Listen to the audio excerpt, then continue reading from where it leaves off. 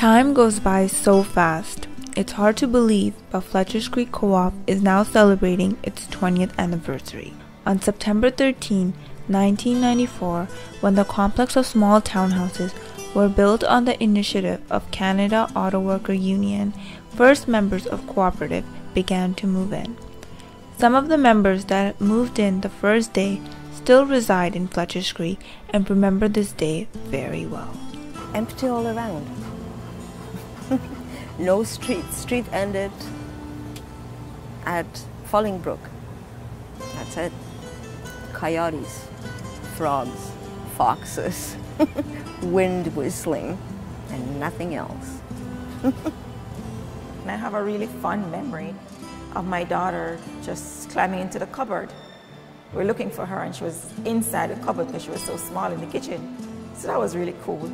The interview was conducted, I remember. I was kind of scared because I didn't know much about co-op. Well, I didn't know anything at all, actually, nothing. And a lady, I think her name was Gloria, she explained to me everything and she told me how the co-op runs. And slowly by slowly, I used to come for general membership meetings. I got to know people. I came here to survey the area. It was all like secluded, like a village, because Streetsville was the only place closer here. Everything else was bushes and only few buildings around here. So I decided, okay, this is a little bit from Toronto, it's better. So when it started being built, then I came to see it and here I am. I used to live in Toronto for 17 years and it was my really first house. I used to live in apartments. So it was very different. I was happy I have my own washer and dryer. It was more comfortable and more, how can I put that in words? It was more private. I didn't have any neighbors above me or below me, just on the side, so that was nice.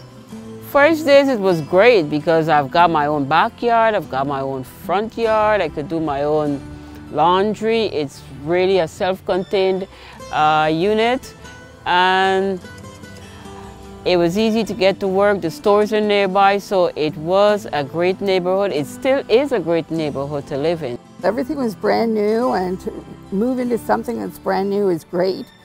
It was a little rough. The roads weren't paved yet, and so we had to have the paving company in, and so when you had kids outside playing, I guess, was a little hard. But once we got in, it was fine. There was a lot of kids in the beginning. I'm usually very, very private, but there was a woman when I first moved here. She befriended me and offered plants and told my children they could come into her garden anytime and help themselves to the raspberries. There's a gentleman that they go and his garden has grapes and they go and help themselves to the grapes that are there. There's another person, I don't know who it is, the same with fruit. Nellie passed away, I think last year, so just her children here, and it's a shame. She was a really kind person. First time I came here, so beautiful, and all was beautiful. And all people here, nice people. And I loved her so much.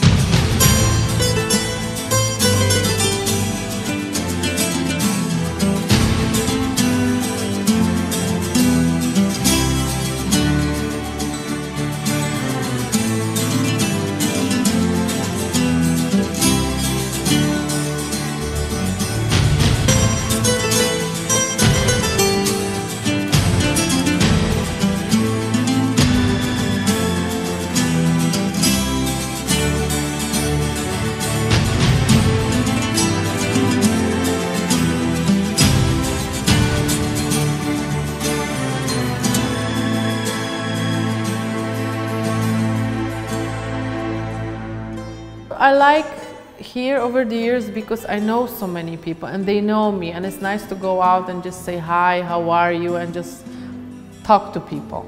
you know, so you don't feel so lonely, you know. You can go and talk, and over the years I saw children grown up and children being born. And I think that sense of community is what I like. We had competitions. Every unit has to have some flowers in the front yard or front lawn. And we used to go by whose is the best, and therefore people put in more effort to make it nicer.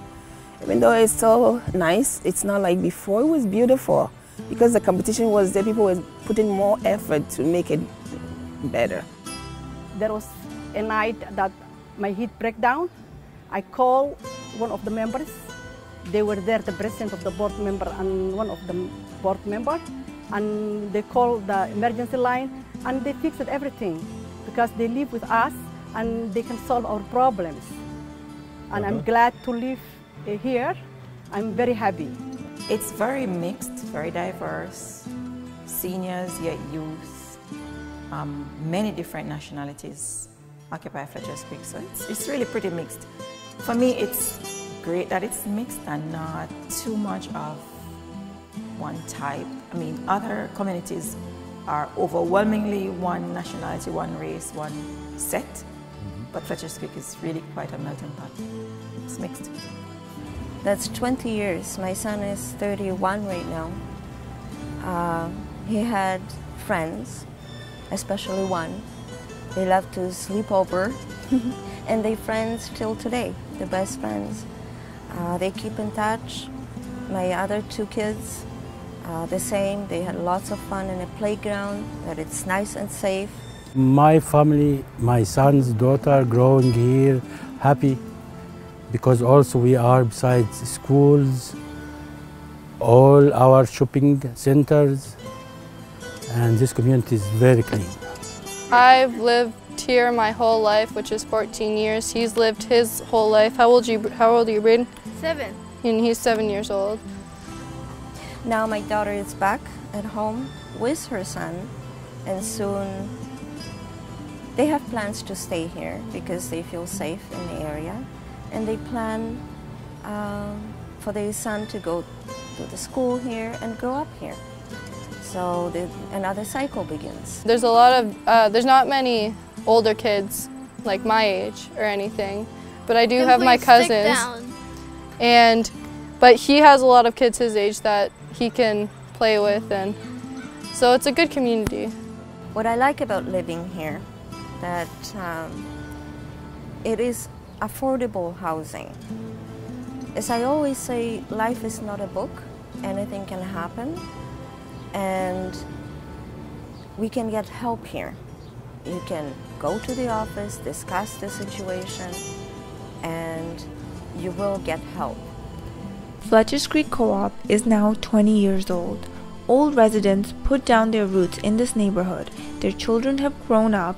Many of them got married and have their own families. Some members moved out and others are moving in. One thing has not changed: human kindness, willingness to help, member solidarity, and they will last as long as Fletchers Creek exists. Maybe 100 years and another day longer.